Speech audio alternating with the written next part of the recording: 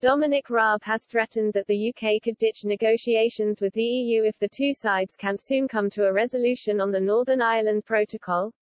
Should Britain walk away from the talks? Have your say. The Deputy Prime Minister made the comments on Sky News where he added the outcome from the recent election in Northern Ireland makes it clear that an agreement can't be put off.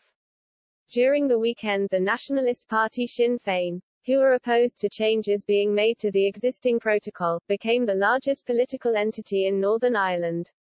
Negotiations between the UK and the European Union (EU) are currently at a deadlock, with the UK insisting all options remain on the table, including the possibility of unilaterally scrapping elements of the deal. In response, EU Commission Vice President Maros Šefčovič blasted, "The EU has already shown a lot of flexibility by proposing impact, durable solutions, and we stand ready to continue discussions. We need the UK government to dial down the rhetoric, be honest about the deal they signed and agree to find solutions within its framework."